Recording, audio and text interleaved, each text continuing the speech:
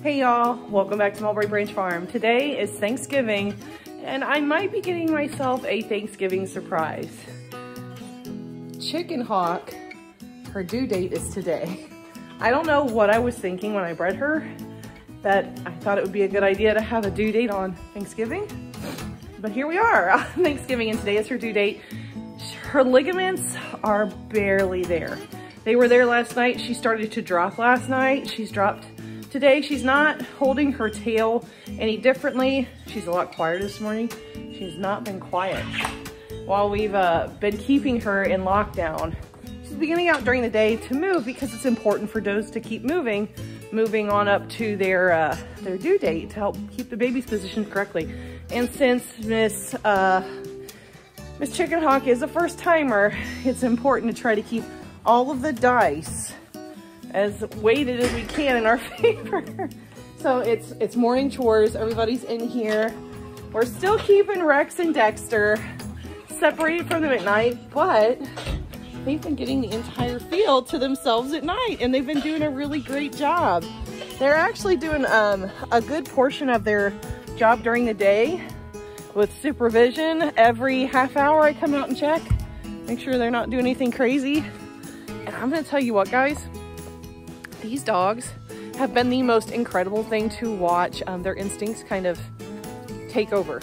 Now, they're gonna go say hi to June, and June doesn't like them very much, not yet anyway. She tolerates them, but we do keep our farm dogs, our indoor dogs, separate from our working dogs, but they're doing a really great job. Now, while their instincts take over, and it's super awesome to watch that, they do require training. So there have been moments where I've had to correct them because, see, he's asking to be petted. I don't usually touch them unless they sit, so they're both up here right now wanting their morning cuddles, because we always cuddle in the morning, don't we? We always cuddle in the mornings. We always cuddle in the mornings. So we're just out here getting everything ready. I'm getting ready to drop some hay for my girls. But Chicken Hawk is due today, and these last couple of days, it's been one of those where I can kind of look at her and say, yeah, it's probably not going to be today. I'll let you out. And while we're still going to get to 51 degrees today, I'm not going to let her out just because these guys are going to be out on the field all day today and they've not been around anybody that's kidding yet. So they're not kidding safe because they're only, and I know, is this not insane? How big he is. 6 months old. That's it. These guys are huge. So I'm going to keep her in lockdown today with a heat lamp, some nice warm bedding while these guys are out doing their job today. They're asking to go in for their breakfast. You guys want to go in for your breakfast? You guys want to go in for breakfast? We can do breakfast. All right, boys, let's go. Go get your breakfast. Go on, Rex. Go get your breakfast. They know where to go. They wait there patiently while I get their morning breakfast. See, Rex is saying, please, Mom, please. It looks so good. I'll give him some. I feed them separately because they don't eat well together. It's one of the few times that they squabble is over food. Normal. You guys can tell they're doing really, really good. And this pen I've kind of set up as their downtime pen. So they know when they go in here that it's time for them to take a break. They get fed here in the mornings. I leave them in here for a couple hours just to kind of let them come down, rest, because they're good little guardians already, and they really try to keep a good eye on their charges. And lots of livestock guardians will sleep almost all day, and these guys definitely do. But I do, because they're puppies, I do try to give them a space where they can go to rest by themselves. But mostly throughout the day, I'll give them about an hour or so in here. And then the rest of the day, they're out on the field and they're sleeping and just chilling out with their goats. And they're doing a really fabulous job. They don't require too many corrections at this point. The only thing I do have to correct them on often is the chickens. They're not chicken safe yet, but they'll be goat safe well before they'll be chicken safe. And they get their exposure to it, and they have a wonderful recall, which is so important. I think that was the first thing that we worked on, was recall with these guys, so that if they were doing something that I didn't want them to do and I needed them to stop, that they would listen and they would obey. So they're doing a really great job. I'm gonna finish the rest of my chores, and hopefully the next time I come back to you guys, we'll be in a little bit of labor, or I'll be coming home from Thanksgiving dinner at the in-laws to say we have baby goats and I missed all of it. I hope it's the former, not the latter. I hope we get to watch Chicken Hawk progress in her first ever kidding. We just got back from Thanksgiving dinner with my in-laws. I'm getting ready to go check on Chicken Hawk. Getting ready to do the evening chores. You were with me for the morning chores. And we're gonna go in here and see how she's doing, see what we can maybe expect. Oh, well, we're kind of in the position. Not moving a lot, are we, huh? Is it gonna be today, Lovey? Poor little girl.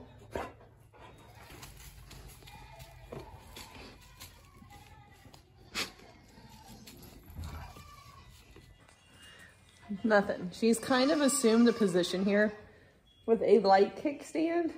But like, I'm watching her and she's not contracting or anything.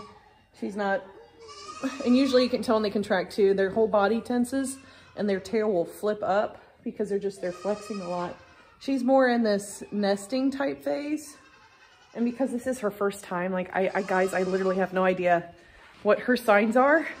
Usually I keep really good notes on my does when they're kidding so that I know all the different symptoms that that specific doe shows, because every doe is a little bit different when they're laboring. But because she's new, I have no references, I have no notes. So I'm just really watching her very closely and making mental notes before I go in and make physical notes on her behavior leading up to kidding, because a lot of times, however they act one year, they're probably gonna act that way the next year. It's a lot like human women. When they go into labor, they knew like, oh, I kind of felt this way and I feel it again for their second one. So they know they're probably getting really close to having their babies, and goats are no different. But because it's her first time, we have nothing to reference. So I'm just gonna go about my evening chores. I'm gonna get some grain together for the girls, get down and feed the bucks, take some hay down, and then hopefully we will have babies soon. Pray for a less than eventful delivery, that it's smooth. I always worry with my first fresheners. They seem like if there's any type of struggle, they go into shock, and then it really is up to them to get through it. And then if not, then I get to be mom until they figure it out, if they figure it out. So prayers, guys, fingers crossed, all the good things. Well, guys, I'm guessing you can already tell by the noise in the background. Chicken Hawk kidded. And she did it all within the span of when we left to coming back. She spit 2 out in less than 10 minutes. That is pretty great for a first timer, and she's being a good mom. She loves little babies. They're so cute. And she gave me 2 does. She gave me a doe, even though I know I don't go for color or blue eyes around here, but I finally got a gold blue-eyed doe. And it's out of Lunar Howl, and I'm super excited about that. So we've got 2 little babies, 2 little girls. And they're both being so good. She's being such a good mommy, guys. She's being such a good mommy. Oh, yes, you are.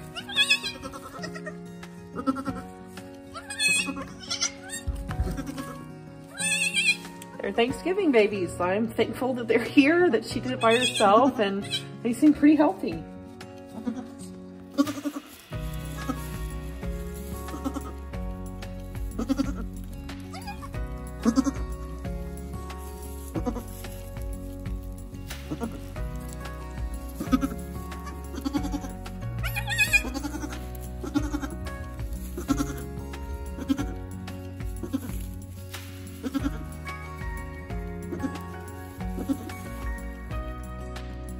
They're both already figuring it out. They're doing so good.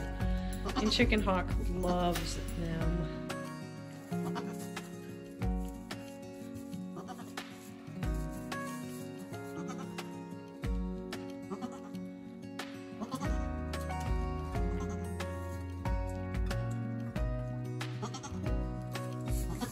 Okay, so I know they're doing good. They're up, they're moving, she's drying them, she's attentive, she's doing all the things that a goat mom is supposed to be doing, and they are already latched on. I know the darker one, which seems that's probably the one that was born first because she was the least goopy when I came in, has already latched on and gotten herself a really good drink. Getting that mama's colostrum within the first few hours, if you can, is really, really important for, number one, nursing helps to stimulate the doe to pass her afterbirth. So for her placenta to clean, for her to go through a cleaning process, which means losing her afterbirth, that nursing helps to stimulate her uterus to keep contracting to get rid of those things.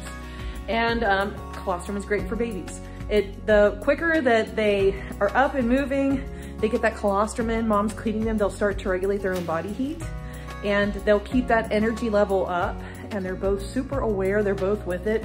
So you can tell, even though I only walked away for, no joke guys, like 10, maybe 12 minutes, she spit both of them out by herself. She was attentive. She's not going through that first timer shock. She's doing all the things you want to see a dairy goat do, any livestock do once they're going through their first birthing experience, is they're attentive to their babies. It was a quick, seamless birth. Everybody's healthy and everybody's going in the right direction. Seeing a lot of the signs that I want to see. So with that, I'm gonna let her have her bonding time, clean them off, let the babies do what they're gonna do. And I'm just really, really thankful. That is the end of our kidding season for 2023. I am a little sad to admit that, but trust me, we've bred over 15, 16 does for spring of 2024. I think our first ones are in February, so we don't really get too long of a break before we're back out here. So that means we move on to other farm shenanigans outside of the goating world, like sonograms that you guys will be seeing here really, really soon, because our first does that we've bred are past that 30-day mark. I think all of them except for 6 are past 30 days. So I will be ultrasounding them, making sure, confirming the pregnancy and seeing how many little babies we can possibly see in there. So exciting things on the farm, guys. These are just the cutest. Tehila and Chikorita and Pretty Mama Chicken Hawk, huh? Hi, babies.